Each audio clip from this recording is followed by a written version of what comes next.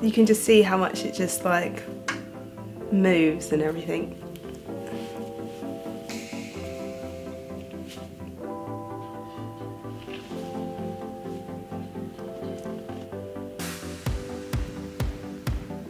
Hi, welcome back to my channel. I've just washed my hair and I'm about to dry it.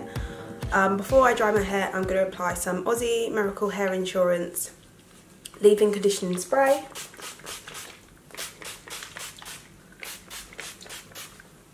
And I apply this really liberally across all of my hair. This does have a heat protectant element in it. If you were to compare it to a normal heat protector spray like this Tresemme one I have here and have a look at the ingredients, a lot of the ingredients are really similar because people often ask me about heat protection. I will also apply some of this today. I don't kind of like applying too much heat protector because some of them have like a sticky residue, which I just don't like, so I also just sprayed some of that on my hands and was able to put that on the front of my hair. And I'm going to blow dry my hair in 2 sections, this side and obviously the other side. I'll just leave that where it is and start blow drying.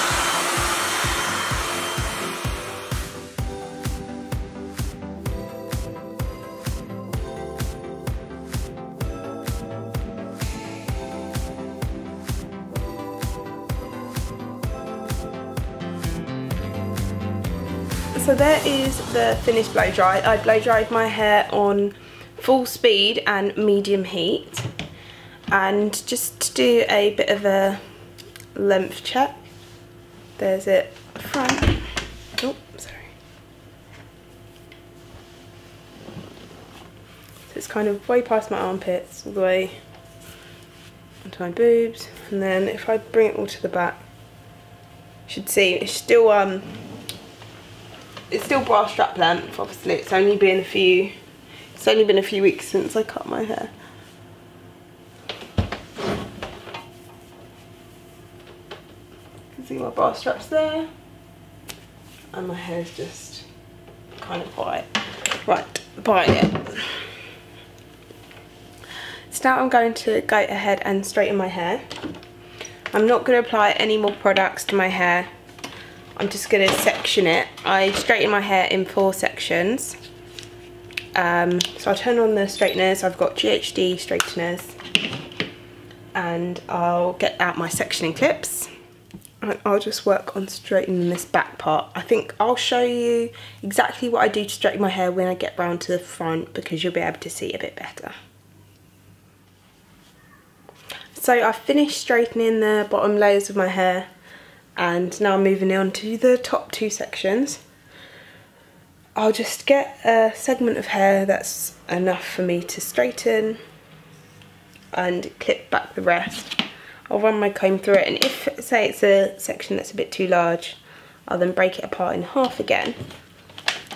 And starting from root to tip, I'll run my straighteners down my hair, slightly curling towards the ends, and I'll do 2 passes.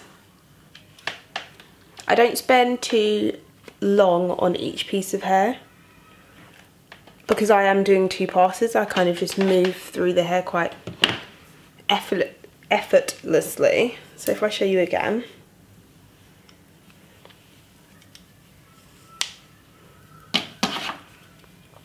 Always comb through the hair.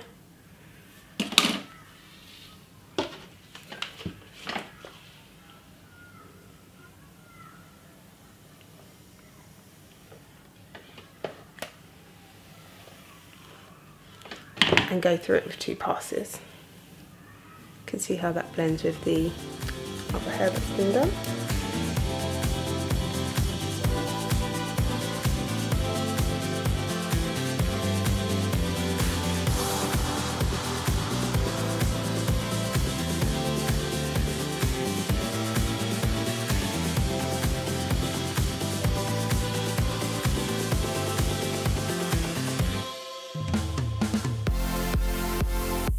So I've just got ready and done my makeup as well, and now I'm ready to curl my hair.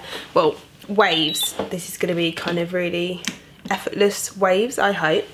I'm going to do this in 4 sections. I'm just going to leave this very top section out. You can see this kind of triangle of hair, and this is the part at the front that frames my face. I'm going to go ahead and leave that out from the other side as well, but it's kind of slightly more hair because I've got an off-centre part in.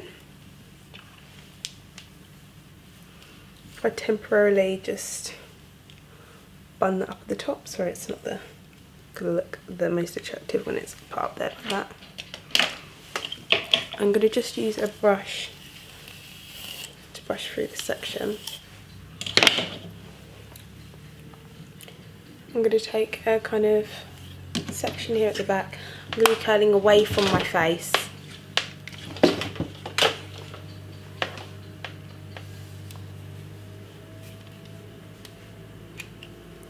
And so these are bigger sections, so you kind of want to hold your hair in them a little bit longer than you would, and then just twirl it around just to help and wait while the curl sets, and then it should set quite nicely.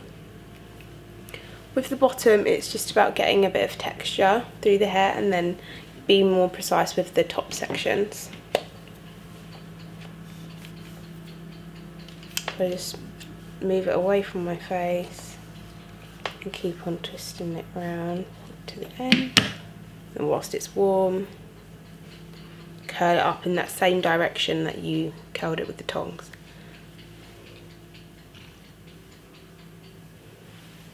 So I've done this whole smaller side of my back of my hair in 4 sections, so this really is a quick process.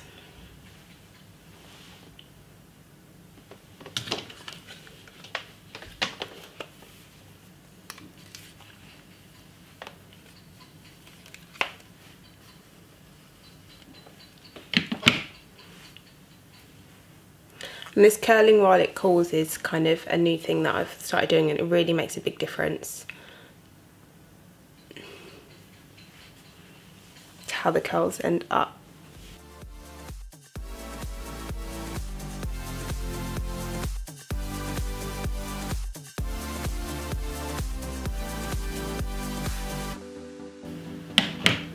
And you've probably seen that I use 2 different ways to curl my hair.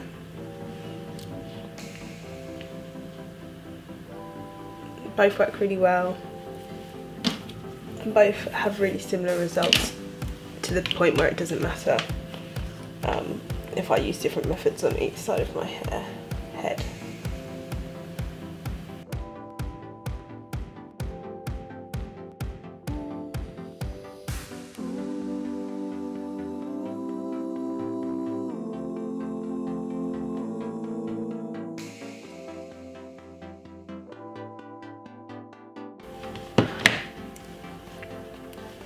And that is it all curled up, and then I'm just going to loosen the curls.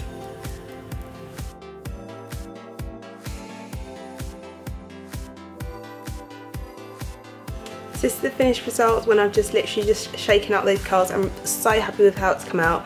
I've got kind of these nice loose waves, but the top of my hair still looks like it has volume. I'm not hating the heat protectant spray now when it's curled, because I know I'm not going to be running my hands through my hair, but when you have your hair straight and it feels like it's got a bit of like a kind of a sticky kind of texture, the comb just kind of doesn't run through it so effortlessly. It's not so great with straight hair, but it means that the curls have really come out really nice. So I definitely try the combination of those 2 products in your wet hair if you are going for a waved style.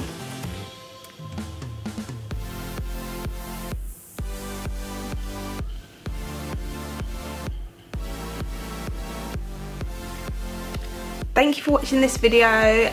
Please comment below and subscribe to my channel if you want more videos, and when you comment you can always give me ideas of more videos I should make.